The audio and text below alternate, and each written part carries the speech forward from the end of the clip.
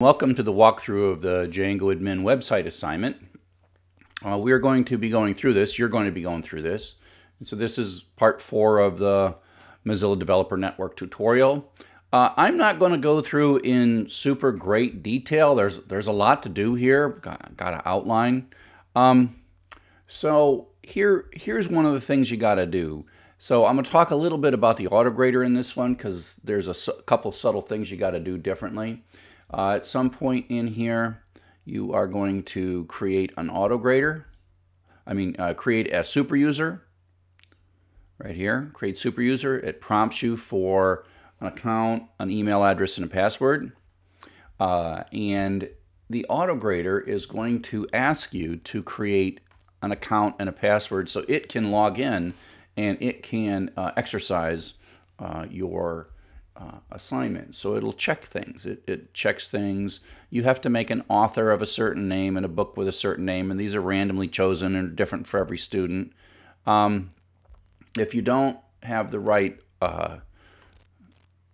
account, it'll say you haven't done the admin account yet. But if it logs in and it finds that admin account, then it does things. It looks for links and finds things, and it's just working through the site administration. It looks through the authors, and then it looks to see that the names are right. It looks to see that you've changed the detail. All these things that are the things that you're supposed to change in this. And so it goes and it clicks through here. But book instances, it checks to see that this filter's here. So the autograder checks a number of things, right? And if you got all the things it's looking for, away you go. Okay, so that's the autograder is telling you.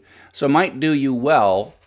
And I say it right here, it might do you well to take a look at the autograder before. If you're submitting this to the autograder, you should look for specific instructions because both it makes you want to make a second super user. I wouldn't make it the only super user because you're going to want to be able to delete that, and you can delete the super users if you want. And so there you go. So basically the outline of this is we are going to edit a file, this models file. This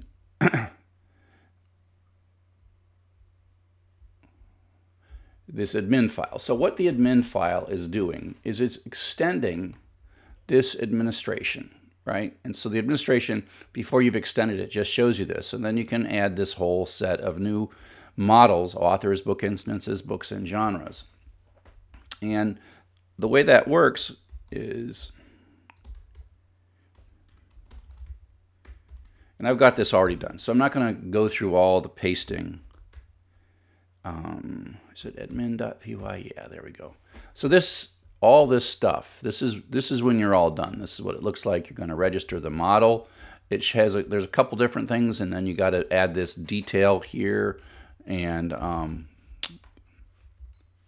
then this is what it looks like at the end, okay? And so you registered the genre, you register the author, you register the books, and you register the book instances, and there's things that you're supposed to do. And these are all sort of throughout. This is the first step, and then you're going to create that super user. Again, every time you see this Python 3 manage run server in their instructions, that's when you got to go here and do the reload, right? You got to do this reload. Now, if this reload fails, and probably by now it has failed once or twice, the place to look is in these error logs, access logs or server logs, but the server log is pretty useless. The error log is the most useful thing. Let me show you what that looks like. And so every mistake I have made, right?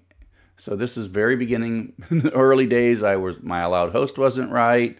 I had mistyped something in my WSGI file. You'll get used to these things. No module test site. Blah, blah, blah. I'm making all kinds of mistakes here. So I couldn't find a file catalog URLs. And then I made an error on this one here. I think is a indentation error because I had in the wrong space here. So what you do is you want to go to the bottom of this, whatever your latest mistake is. Right, and so this was my latest mistake. There's a lot of tracebacks and stuff.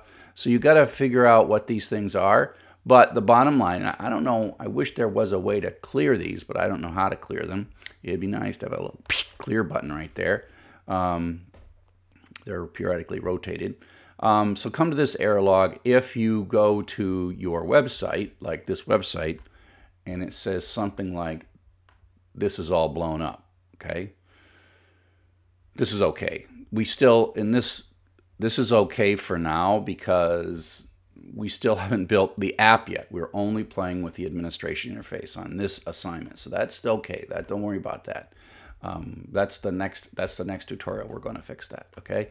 But all I'm saying is every time you're going through here and it tells you to run the server, well, it is expected that you've stopped the server, made these changes, and then you're starting the server back up. Whereas our server on Python Anywhere is just always running. So you got to reload it. And you got to reload it even if you're just using the admin, because it forces the reload of some of this configuration information.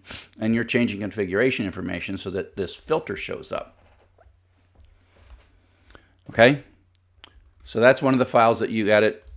I can use get status here. The other file that you edit is in the models file. So as you go, and I try to point this out in the instructions, and that is these list views, that some of the changes go into the models file, and it's hard as you go through. It tells you to put in some books. Yeah, so this is changing this admin.py file that you already saw there.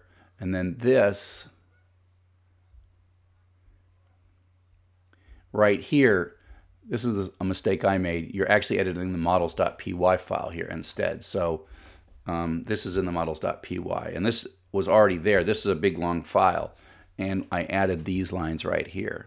So if I do a clear and a get diff, you can kind of see how all these changes ended up happening. So in admin.py, I had all these new things, and then in models.py I added this one line. And like I made the mistake, you saw the error, or I had this with on extra space, so the indent was incorrect.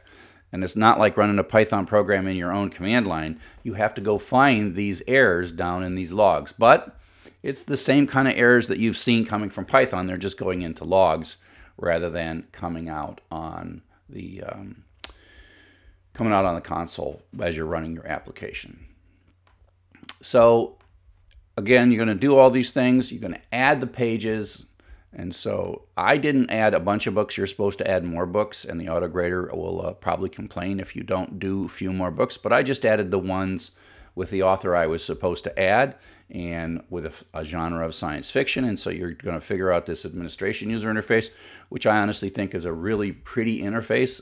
I'd like to use this in some of my own data. I'm sure I can figure that out later, how to use this myself. And so if you run the autograder, you're going to, it's going to run all these things, and it's going to be customized for you, and it's going to ask you to create an author and a book that's particular to you, so you can't use other people's homework. And it's looking for things like, was the author's detail page altered? Check to see if the book, when this blows up and these are red, then you sort of look straight above the red, and then you can figure that out. So I'm not going to go through all the gory details of this. I'll put this into Git, right, when this is all said and done, and away you go. Okay, and this, I already showed you how to, I also showed you in here how you can wipe out your database. Let me go through that real quick. So this file, db.sqlite, so this file right here, db.sqlite, that is a file that is your entire database, right? So I can rename, in Linux, move is renamed, move db.sqlite to zz.sqlite. There we go. So now I don't have a database. And if I started running some of these things, it would probably start blowing up pretty badly. See, it's blowing up really badly because I don't have a database. And so the way you make databases is sitting. So if you look at the migration, don't they have migrate here? Oh, we don't have it. Oh, got it right here. So there's make migrations when you do new things to your models, and then the migrate actually creates the database. So if I go and I do Python 3 manage make migrate, oops, Python 3 manage, migrate. It will actually make a brand new empty database.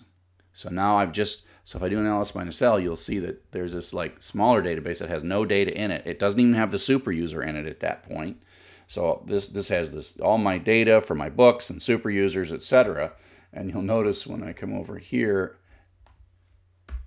it's like, oh, you're not even logged in because that user doesn't exist yet. So, but then let me show you something else you can do. Because this database is here, I can just like rm db.sqlite3, and then I can rename zz.sqlite3 to db.sqlite3. Now, it wouldn't hurt at this point to, when you're doing stuff like I'm just doing right here, to go ahead and reload your web application.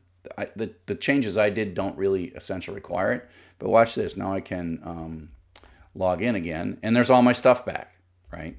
And so it's all there. So I just point out that if you want, you can actually save this. You can back it up.